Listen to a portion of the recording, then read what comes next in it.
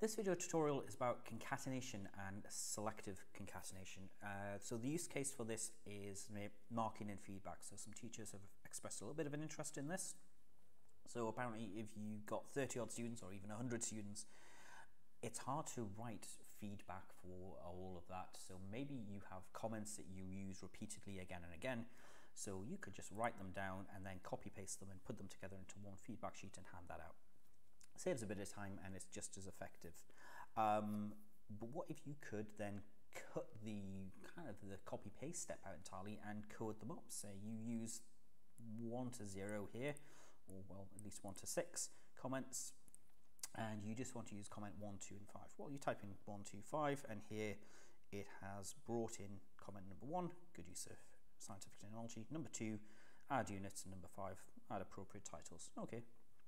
That's fine. Maybe we just want number 6, and there it has, check that you have the right referencing, there it says. Now this formula to achieve this is a little bit complicated, and you can see it's doing some extra things. It is adding in a custom comment, which is a free text field, and a little greeting at the beginning. And once you understand concatenation, that's actually really easy to put together. So the main thrust of this is to discuss this bit of code here. What is this doing? This is the one that is generating those comments. So I'm going to unpack that little bit of code and rebuild it from scratch on a blank-ish sheet. So what I've got is a fruit and veg shop analogy here. Let's scroll back up. What have I done with my mouse? There we go. I'm going to play with just this sample text. So apples, oranges, bananas, pears, strawberries, and raspberries. So the first formula I'm going to look at is called CONCAT and TEXTJOIN. Now, if you're on newer versions of Excel, this is technically depreciated, and it will give you the little yellow warning symbol. But if you're in older ones, it will work as well. And I'm just going to use it as the example because we need to put in each of these cells individually into it, separated by a comma. And if we return that, great. This is what concatenate means. It's taking all these individual strings and bolting them on together into one whole thing. But this is not great, is it? It doesn't have a space between it. So what we're going to do is put a new entry into the concatenate function with a space. There we go. So I'm going to do another one, and it's got to be between the quote marks to make sure that it's a string, and you kind of have to put this all in individually. Okay. Fair enough, but there are better ways of doing that. So if you want newer versions, we're going to use concat instead. So same function, this is the newer version of it because it accepts arrays or ranges. So instead of putting the cells in individually, B2 to B7, return that. There we go, where we were earlier, apples, oranges, bananas, pears, strawberries, raspberries, all put together. But how do we put that space in? Well, let's put a space at the end. Hasn't worked because what this is doing is it concatenates this range, then adds the space. And you can see if I put a 1 on the end there, well, there's a space and a 1. So what we're going to do to fix that problem, I'm going to get rid of that 1 and simply replace that comma with an ampersand. So this joins things together as well. This works the same way as concatenating. It takes a string and puts these two things together. And what the concat function is going to do is it's going to loop through each of these and add a space on the end of it and then smush them together. What you can see there, we've got a space between all of our entries.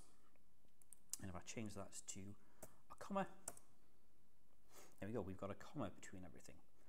Right, so if you don't have access to that, because I think that's a 365 thing, it's rolled out only in the last year maybe, we can use TEXTJOIN. This is a very similar function. Here we need to, it acts exactly the same way as concat, but you do need 2 arguments to put first before you do the actual inputs. We need to tell it what the delimiter is, which is what it's going to separate the text with, which is going to be that comma and space inside the inverted quote marks, and then we want it to ignore empty cells. It's worth setting that's true, and then input all of that And there we go, largely the same output. Now, if you are on the older versions, you might need to do Control-Shift-Return for that to input it as an array formula, which you can see with these curly brace brackets here. That's an array function. So I'm just going to work with TEXTJOIN for now rather than concat, and let's talk about how to make this a bit more selective. What if I only wanted to do apples, oranges, bananas together and I wanted to change it? So I'm going to put some numbers here. Let's put some zeros. So where it is 1, I'm going to return this. Where it's 0, I'm not going to return that. So let's figure out how I'm going to do that. Well, I'm going to have to change this slightly. I don't want that B2 to be 7. I want an if statement. So I'm going to do if, open and close the brackets just to set it up, and we'll put it inside here. Now the test for here is that column on the right equal to 1? So I'm going to drag down that entire column and select it and do equals 1. So if that becomes true, what value do I want of true? Well, I want this column. And if the value is false, I'm just going to return nothing. You could leave that blank, but I kind of prefer to return a blank space, basically. Now if we return that, Control-Shift-Return, there we go, apples, oranges, and bananas. Or if I'm on a newer version, I don't need to do the Control-Shift-Return thing because the whole array formula is kind of being phased out. Now you can see if I change that to 1 or 0, it changes. In fact, if I change it to anything that isn't 1, it disappears. So you have to be a bit careful there that you set this up right. Okay, so if I set all of these to 1, I see them all. If I set them all to 0, they all disappear. So fair enough as a good starting point. So now what if I want to not necessarily do this for each entry? What if I want that code thing? So I'm going to do 1, 2, 3 up here just to set up what I want. These are 6 statements labeled 1 to 6, and I want statement 1, 2, and 6. So that's 1, 2, and 6 right there. What am I going to do? Well, I'm going to do find for this. So if I use find, I want to find number 1. And I'm going to do it within text, within that input right there. And what you can see, it's found it. It's found number 1, and it has found it in the first position.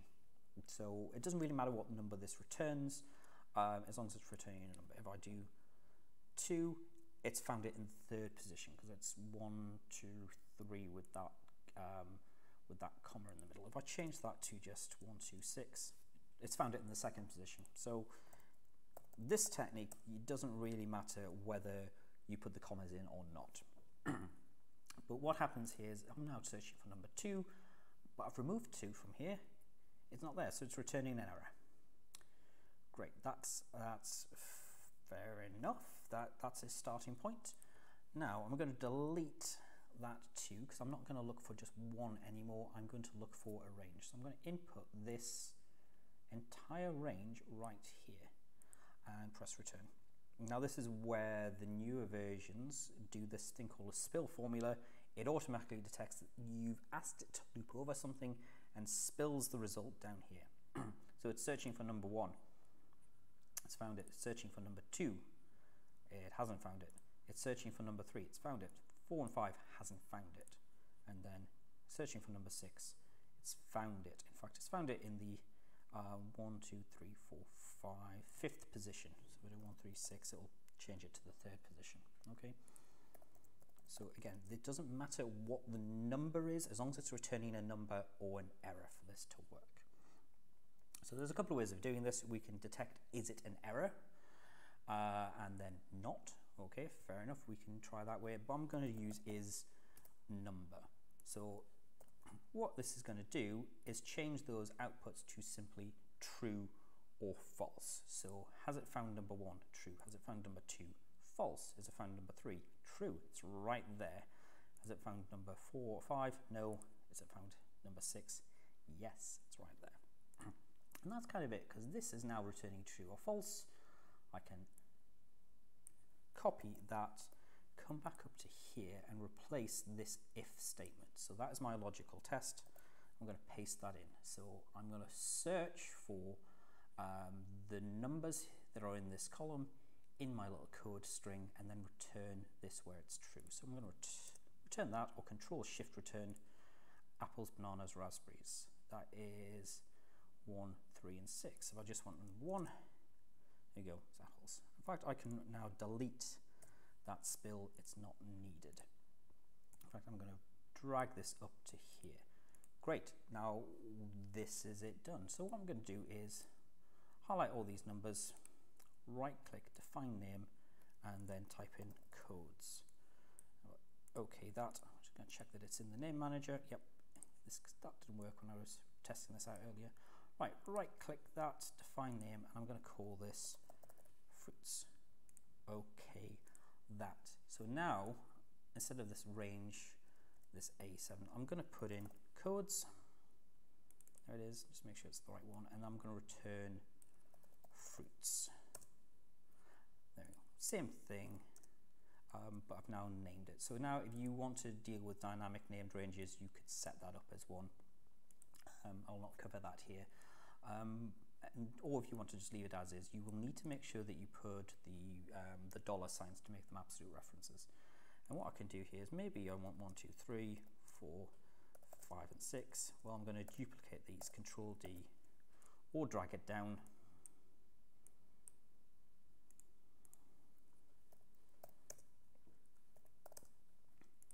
And there we are. We're now generating strings just from this. I can delete this, it's not needed anymore. That was just to illustrate another way of doing it. So I've got these codes and it's now turning into strings. I can then change this to whatever I like. Pick another fruit, maybe melons. There we go. It's updating automatically and dynamically down there. And if I do change these, it changes them as well.